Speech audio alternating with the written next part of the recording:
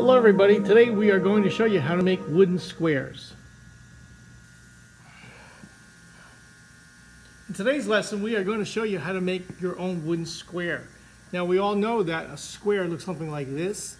You do need it to mark 90 degrees on a piece of wood, and this really is a very simple tool to make. And a version of that is this one right here, which is actually cut into this piece of wood with a bridle joint. And you can see that when we make it, it's 90 degrees right in here, and it's perfect when you do it. Now, the one that you're going to make is very simple. It is not that difficult to make. You're going to get two pieces of wood that look something like this.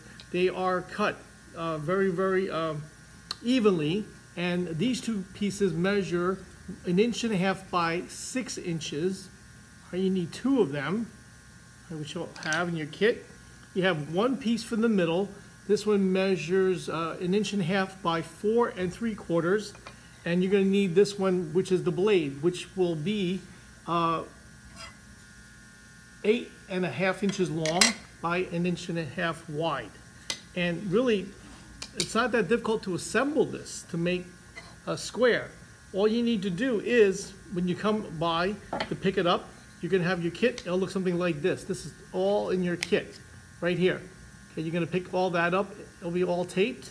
You're going to need a little sandpaper, which I'll include with it. And all you need to do is just get glue, and you're going to need some masking tape. Okay, that's to clamp it up. And you might need a little water and a rag so that in case you wipe off the extra glue. And that's it. And you're going to need possibly a index card if you don't have a square to check it later. All right, now to put this together, it's quite simple.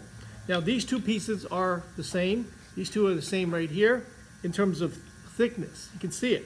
All right, so when we put this together, this is the exact identical thickness. Okay, these two also are the same thickness. Okay, and these two go on the outside. So this is a piece of walnut, which will look really nice on the outside when you finish it, because when you put it together, it'll look something like this. Okay, just so that you can see it, and just put it together. All right, it can look something like this, and that's how it looks. Really nice. Okay, and you can have a nice contrast in color in the middle there. Okay, so to put this together, let me just show you. All you got to do is glue it. You could sand it down a little bit if you wanted to. I did mine before, and this way I know they're nice and flat. And so the first thing you're going to do is you are going to glue this piece into one of the side pieces. So you take your little glue. I use white glue because one thing about white glue is it dries invisible. Even though it takes a little bit longer, it doesn't really matter. You don't need to put a whole lot of glue in it, but spread it all the way out to the outside edge so that it really will stick. And you know for a fact that, of course, glue does tend to squeeze out. That's okay. We'll fix that later. Okay, so you see how you take this one and you put it in like that. All right, all the way down to the very end of one side. Okay, so, all right, here's one end, and it looks something like that. That's the first piece. Okay, it fits all the way flush to the end. And already this thing is starting to grab a little bit because glue tends to grab very quickly because it's porous.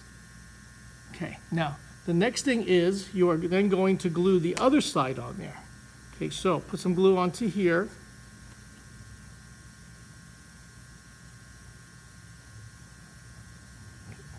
Then spread it out. You can use your fingers. Make sure it spreads out nicely.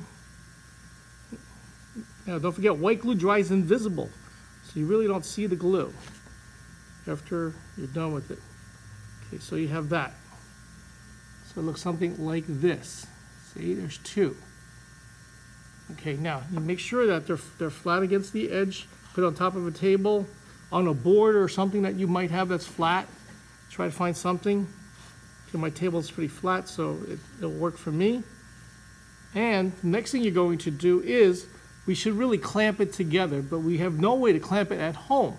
So what do? Well, you take some masking tape. And masking tape will actually hold it for you while this thing glues. So you're going to really just try to put some tape around it.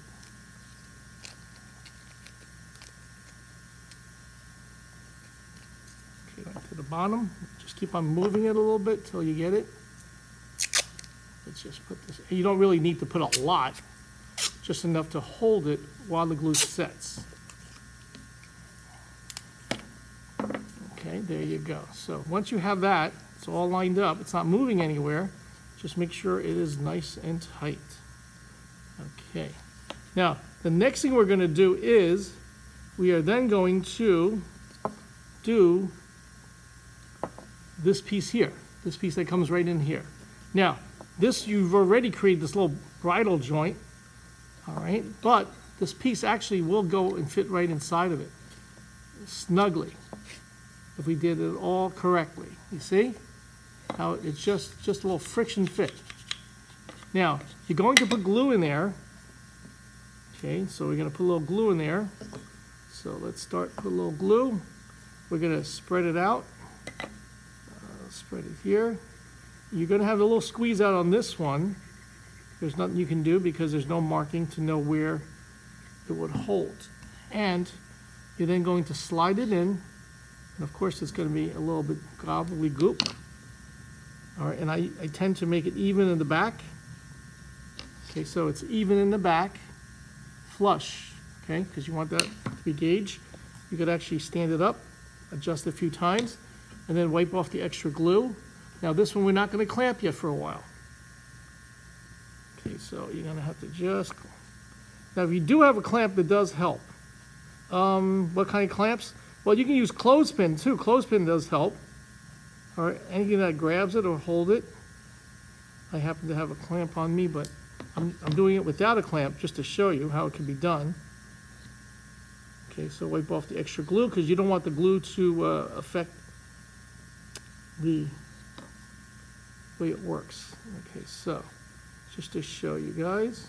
Okay, so you got to make sure you just tap it a few times. Okay, it should look pretty good. You can see how it looks something like that. Again, the glue is in there, right? But it's, even though the glue is in there, it's not even moving because it's really, really firm. Now, we want to make sure that this thing is 90 degrees inside here because we need to make that square. Of course, you're going to have difficulties because you don't have this tool. All right, so normally you would take this tool and you would just check it, and then you press it, and then you would hold it. Okay, and that's the way it would work. And then we would clamp it in there, or we could drill 2 holes here later and then put 2 pins here. But we don't have that luxury. So what do we do to mark it? Well, we use what we call a index card. And index cards are pretty good. They're pretty accurate. So if you take an index card and you put a square against it, it's actually 9 degrees. So you take the index card and then you use that as your gauge, all right? And then you're going to slide it against it, and then you're going to double check, make sure there's no light coming through, and that should be it. And then you just let it sit. Don't touch it, leave it alone. In about a half an hour, this thing will start to harden up for you. And then after that, we can then check it again, okay? So you don't want to adjust it too much. If it does move out of whack, or if it does move or adjust, then you have to just shimmy a little bit. But really don't have to touch it at all.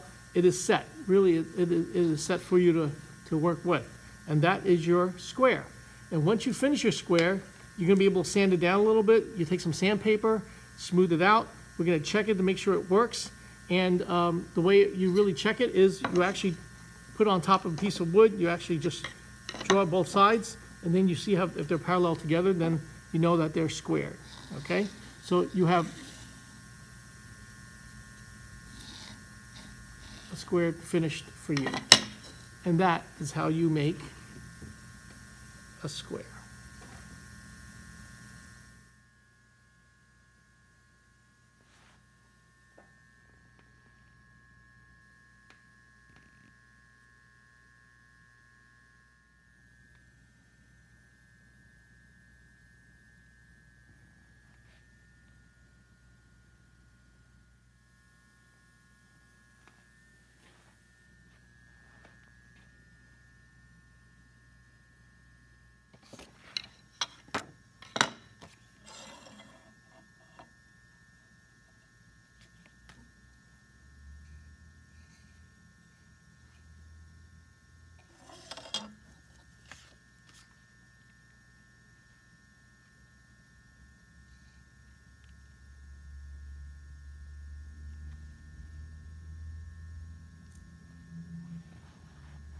If you are interested in making one, please stop by and pick up your kit. It includes 3 types of abrasive paper, and also it includes the 4 pieces to make your square. Take care, everybody.